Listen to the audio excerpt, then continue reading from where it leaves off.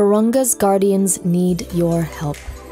On May 22nd, Mount Nyiragongo, an active volcano, erupted in Virunga National Park, Africa's oldest and most biologically diverse protected area.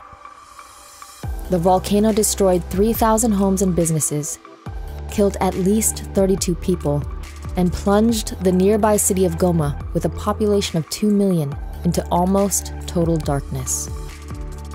Power lines were destroyed, cutting off access to the hydropower plant in Virunga that supplies 70% of Goma's electricity. The eruption has suspended tourism, which funds Virunga's rangers to protect the park's wildlife, including iconic mountain gorillas, and critical ecosystems upon which millions of people depend. Will you help support the rangers on the front lines? Through the Rapid Rescue Program established by the European Union and Rewild, every donation will be matched 2 to 1. Please give to Virunga's guardians today.